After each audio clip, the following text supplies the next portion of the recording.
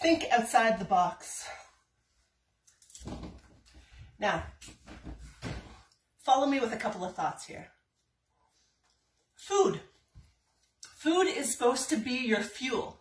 If you are putting garbage, sugars, too much fat into your body, how is your body going to work? How is your body going to get out of the box?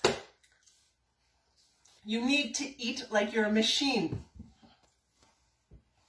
It's very important in these last days in coronavirus to be taking care of your health. Build your immune system so you can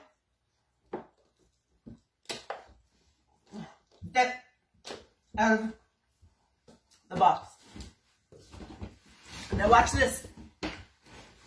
3 weeks, no sugar. Look how easily I can get out of the box.